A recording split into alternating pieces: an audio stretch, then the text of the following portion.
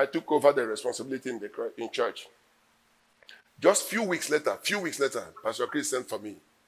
And in between that time, there was a program in stadium. Surulere. It was the biggest program Christ Embassy ever had. And it was put in my care. Night of Bliss. That was a program. And listen to me. If your gift is not challenged in the work of God, you've not started. Whatever gift you have, and you have not come to a place where you are challenged beyond comprehension, beyond your understanding, beyond your ability, that's where grace comes to work. I mean, but before that time, I've never powered a program in a crusade. And here I was. They told me that we're having a night of bliss in Surulere. They said, arrange the equipment for it. I said, what? They said, yes, I should organize equipment for it. To compound it, the CE's members were against me. Because they didn't think that whatever I plan to do will work. They just say, I know about books, equipment is not my area. The CE's members were against me. Honestly. Sometimes you don't know the opposition you have to deal with to be able to come up. There is no destiny without a Goliath.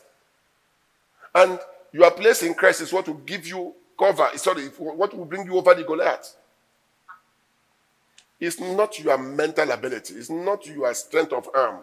Every Goliath will require Jehovah to put you over him. It was like that from the beginning. It was the Lord that cursed the serpent and reduced the strength of the serpent so that man can bruise the head of the serpent because God says so. Amen. He said the seed of the woman will do what? Will bruise your head. God submitted the serpent under us. The same way he brought Goliath under David. It will still take God to bring Goliath in your destiny under your feet. And then in the program, I went to Germany. I did some work. I brought the sound engineer.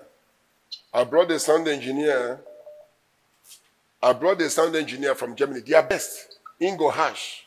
You remember him? We came together. He came into the stadium. He looked. He said, Mr. Alpha, is this the place for the program? I said, yes.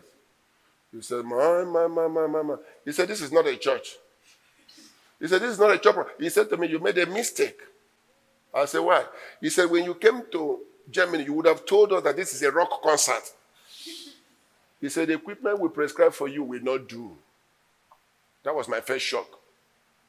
He said, you know what? He said, let me tell you, our idea of a church is a priest in a Catholic church. He said, God bless you. That's the way he did in the stadium.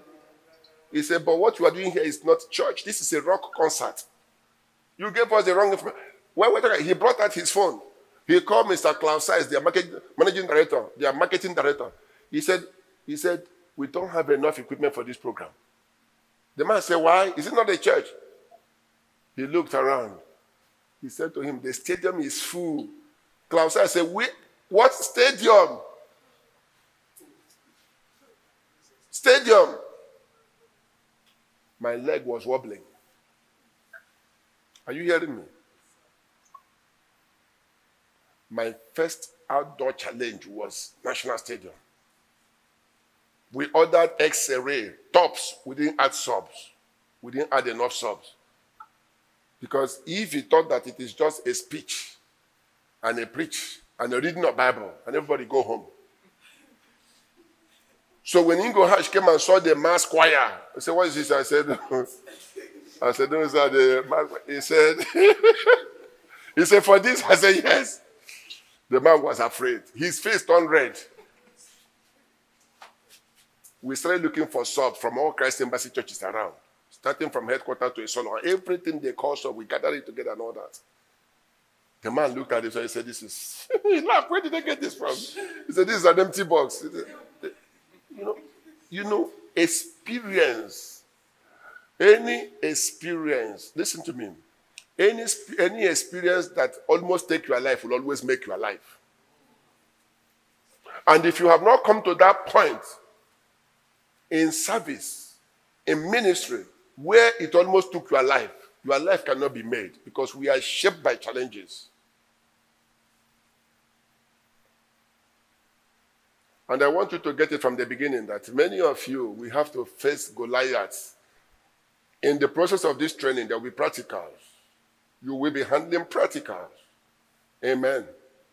And you don't come back with stories because some exams only happens once in a lifetime. If David had failed with Goliath, nobody would have heard about him again. True or false?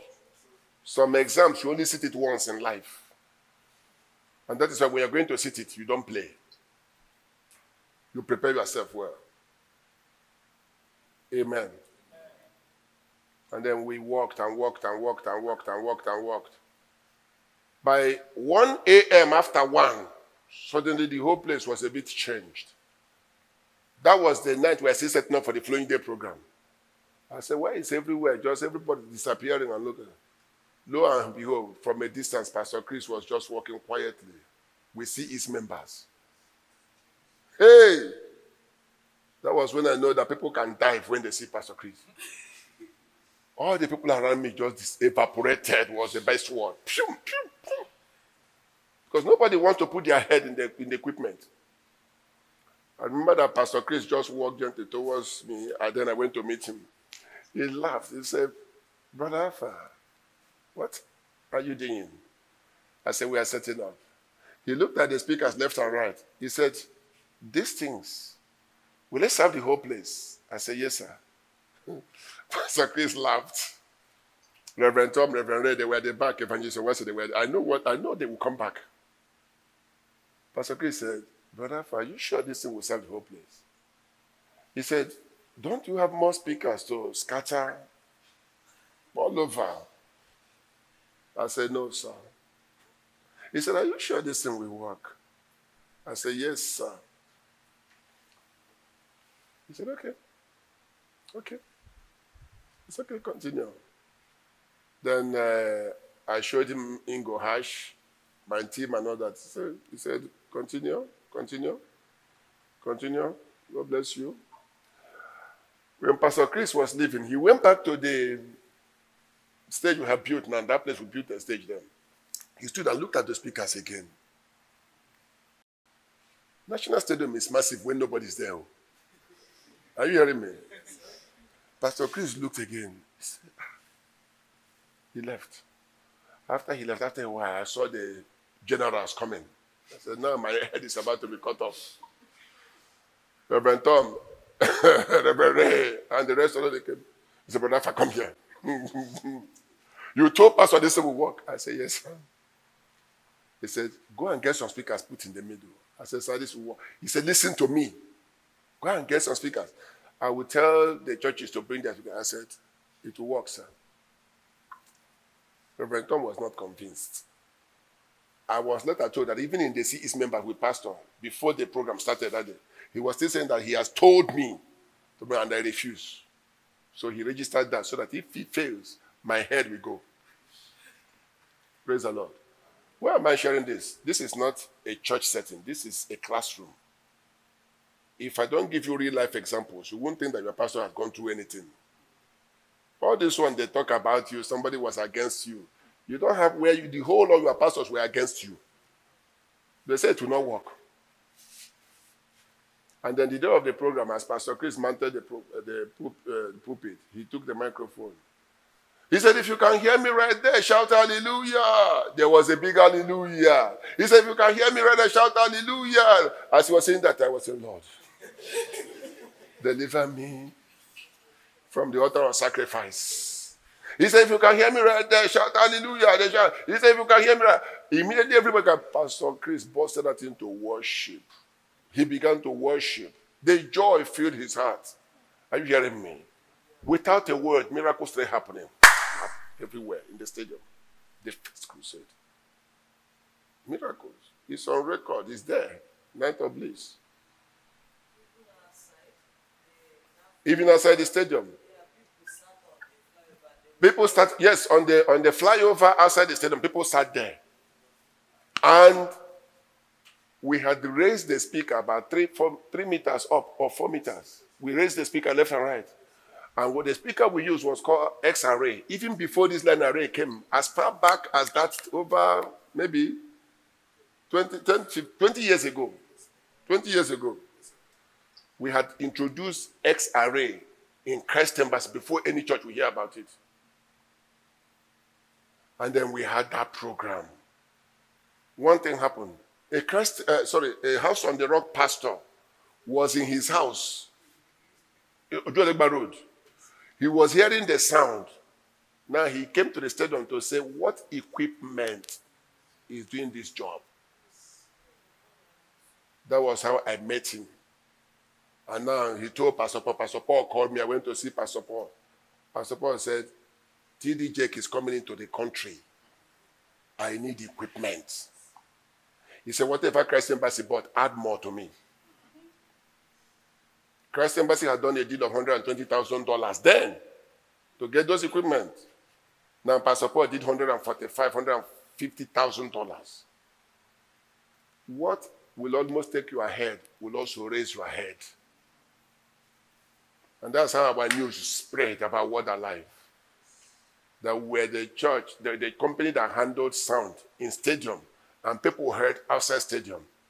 We got phone calls from everywhere. And that was the introduction of Word Alive to audio. Praise the Lord. It was a different kind of training. I got it in Germany. It was free, but I took it seriously. Are you hearing me? It was free. This training is free, but it can change your life.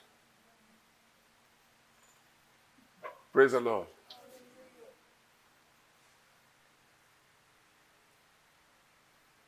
Remember, if you are not equipped, you will not contribute anything to the body of Christ. Because God said, my people are destroyed for lack of knowledge.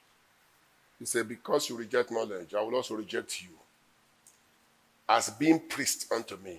That's what God said. Training you is for you not to suffer rejection with God. If you have that as a mindset, you will take this training serious. You will go through your notes. You will study like never before. Praise the Lord. It's children that are tossed about by diverse teaching and doctrines and all that. Those that are matured understand that even the best man of God can fail. Even the best man of God can make mistakes. Are you hearing me? And when people are watching you on stage, every eye is on you, you will make a mistake. I have a book called Christianity in Crisis. I wouldn't recommend that you read that book because you may not go to church again. Don't buy it. Are you hearing me? I have the book. That's why I will not tell you the author. And I said, don't buy it. We had a meeting with Papa Adeboye. We are blessed to have a meeting one-on-one.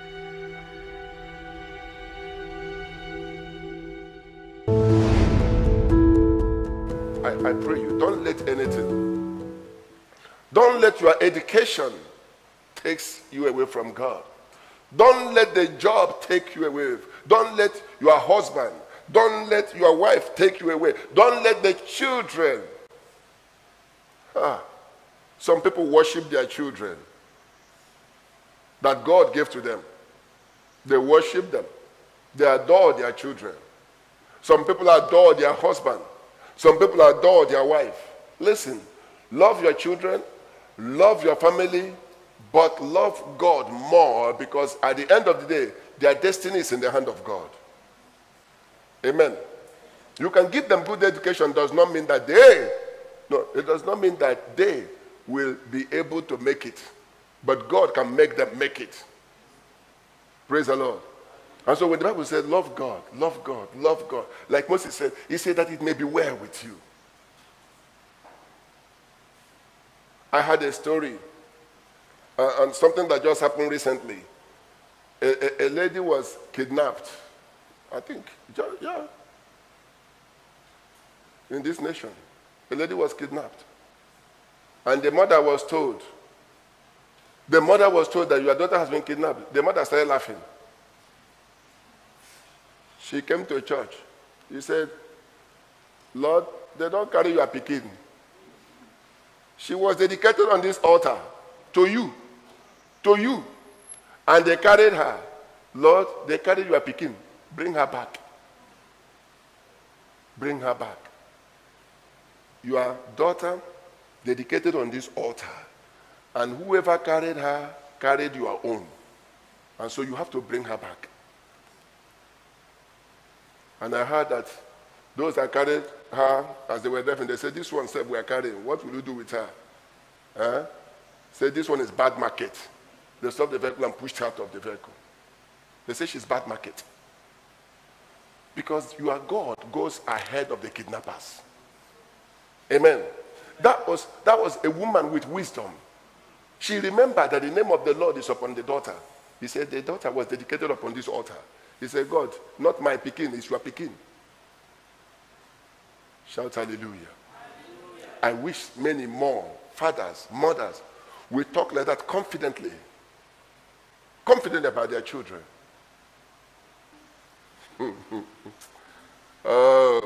The reason why many struggle to love the Lord is because you've not seen the wonders of God. You've not seen the wonders of God. If you will experience one encounter of the Lord, if you will get God to act for you just one time, it will shock you. If you come to a place where you move God into action on your behalf, just in one circumstance, you will know that truly God is a wonder-working God. You have not dared God. That's the problem. You have not dared Jehovah. Where you said, I don't care. Esther said, if I perish, I perish, but I'm going forward. The 3 Hebrew children said, even though they throw us into the fire, we will not bow before their God.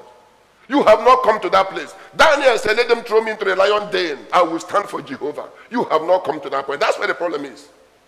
And that's why Moses is saying to them, he said, listen. Love the Lord your God with all your heart. He said, your destiny is in loving God. Your future, your prosperity, your increase is in how you love the Lord. You know why we pray so long? Because we are trying first to please God with all our lawlessness. And so we pray long, we fast long.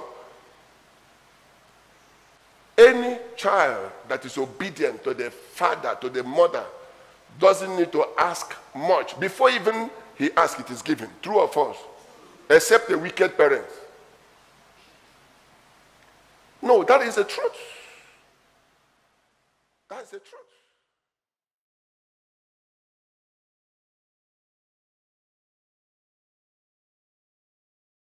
With him. Early in the morning, we went to Redeem Camp. And we went to take some things to him. And he looked at the books we brought to bless him. He said something. He said there was one book he read. He said he wished he never opened that book. Papa Adeboye, he told us. We were only about 3 of us in that meeting with him. He said he opened that book and read it. He said he had wished he never opened it. And that's why when people go to internet, remember what I told you? I told you, unlimited freedom is lawlessness. Did you hear? Unlimited what? Freedom. Some of you say, somebody, pastor is trying to control your liberty. Pastor is trying to control that. I told you, what you call control is what the Bible calls adoption. If you adopt a child, you control the child to learn the ways of the family. Praise the Lord.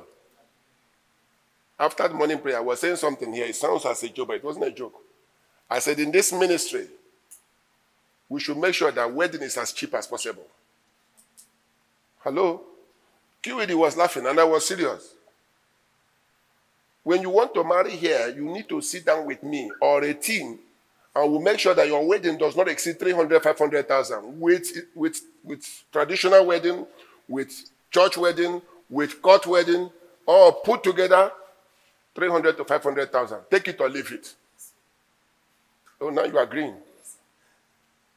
When we come to the, listen, when we go to the parents of the lady, we have come to pay her bride price, They give us a long list. We say, thank you for this list. God bless this list.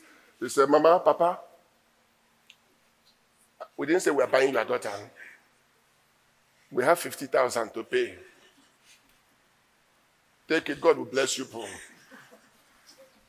And I'm serious. If you will not take it, we'll go to another shop.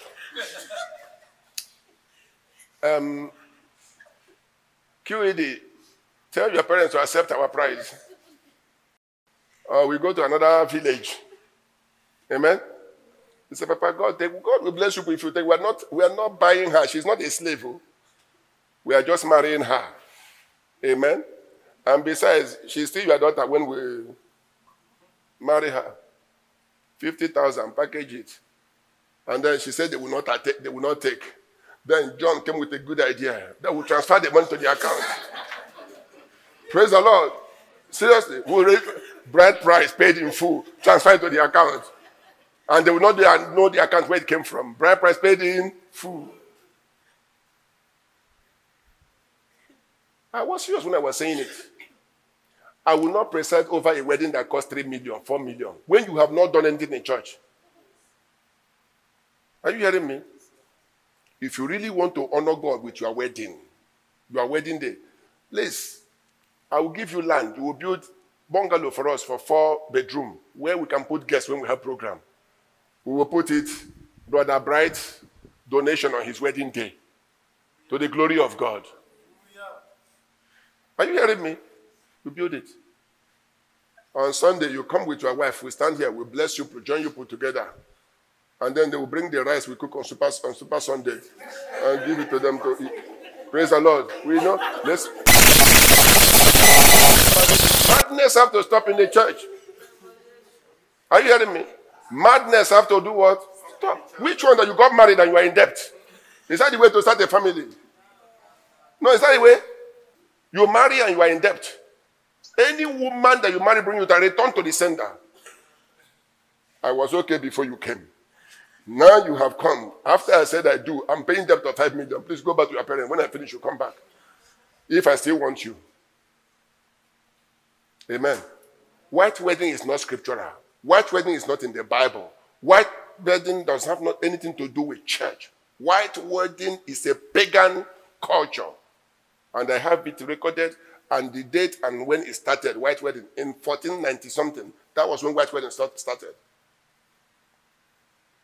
Queen Victoria, married to Prince Albert, was the first person to wear white wedding. It has nothing to do with church. So all this nonsense, I want to have a big white wedding. Bring that big budget to me. I will use it well. Shout hallelujah. Say we are learning. I want to have a big white wedding. When was the last time you had a big project in church? When was the last time? I'm waiting for all of you, sons and daughters. Come before me. You tell me my parents will not accept. My parents will not accept. When I marry, the parents did not accept. She's here. When I married, the parents didn't agree. In the church, they refused to come. Mother and father refused to come. And they say, who is giving over this? The cousin that is a Christian came. He said, father and mother is not around. The cousin came. Is it not true? Uh-huh. It does not have to be necessarily your father that will give you a marriage. I didn't have any father and mother to give her a marriage. And so we have to improvise. We have to look for somebody, a Christian, a cousin, right? And he brought her forth. So he brought her forth. On the wedding day. When we were about to start wedding, they look around. My best man was not around. Everything that can happen to a man on a wedding day, I've already gone through it. So when I'm talking, I know what I'm talking about. My best man was not around.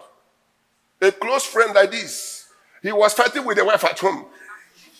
On my wedding day. Are you hearing me? My pastor looked at me, Apostle Ansel Madubuko, he looked at me.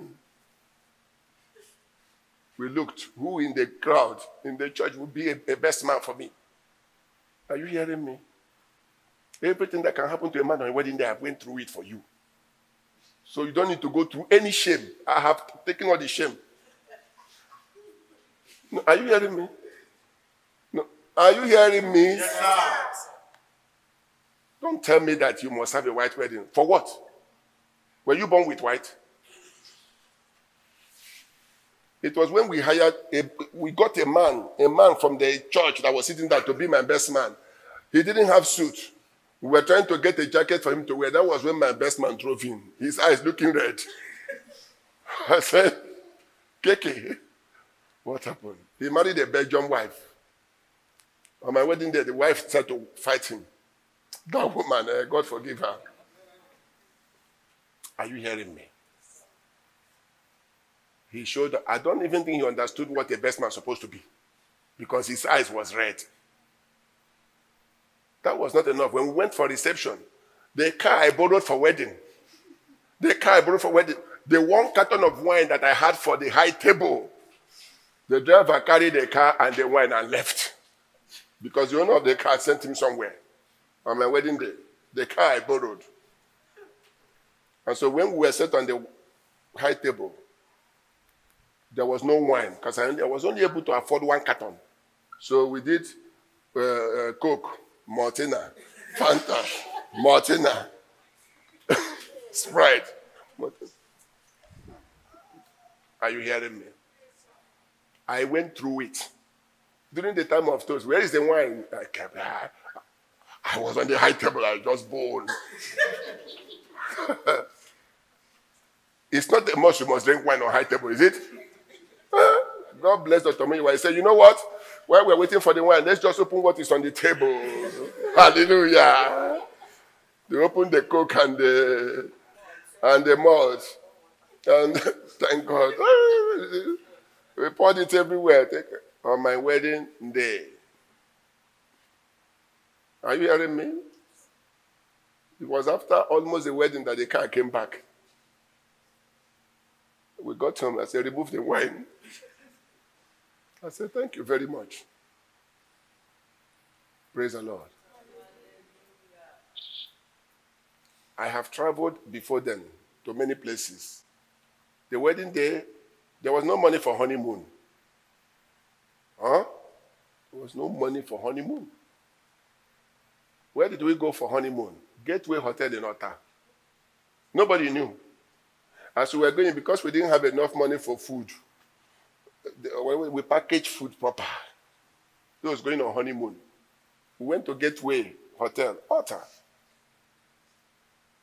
We will walk around in the evening, and we'll go to our room. We'll bring out the flask and dish out food and chew something and mix it and eat. On my wedding day, the honeymoon was for 3-4 days in Gateway Hotel. But affliction shall not rise a second time. Just a year or two after that, doors began to open. I took a stand for God, and God took a stand for me permanently. I told her when we went to Abba, my uncle's wife called me privately. He said, please, my son, look at what is happening. Tell us, how much have you spent on this woman? We will give you back the money so that you can have peace. The family is rich. My family is very rich, superbly rich. And so they said, tell us how much. We will give you back the money so that this woman can go and then we will give you a wife. I said, ma, I don't need your post money. And truly on my wedding, they held back money from me. They held back money from me. You know what? Today, if I want to set up a wine factory, I can set it up. Shout hallelujah. And when the day of visitation came, I told her, I'm going to take you on the right honeymoon. I said, we are going to Canada. I said, I'm taking you to Canada. The appointed time has come for honeymoon. And we went to Canadian Embassy. I remember that slim lady there was telling, why are you taking her there during winter? You know the winter. I said, let her go and see what I see. When you are going, you say, honey, buy me perfume, buy me jewelry, buy me clothes. Let her see what you go through to buy it. And they gave her visa, gave me visa. Are you hearing me? We went to Canada. And it wasn't 2 weeks. I think it was a month we stayed. We stayed a month. Honeymoon, the real one. just together in an apartment. Ted Kashmarik, one of my suppliers, gave us an apartment to stay. And it was beautiful. And it was in that honeymoon that What I Like Books was born. Because I was looking forward to buy a book, and then I went to a place, and so out of the honeymoon came blessings. Praise the Lord. There's too much for you to learn here. And it's not for you to hear to leave you. It is for you to hear and walk with it. Amen. It's not what happens on the wedding day that makes a good marriage. It is what happens before the wedding day that makes a marriage. It's what? On my wedding day, Dr. Muiwa was in fasting. AD was in fasting. I think Praise George was also in fasting because of the level of attack that was upon us. We had 3 ministers that were on attack. They were on fasting and praying on our wedding day.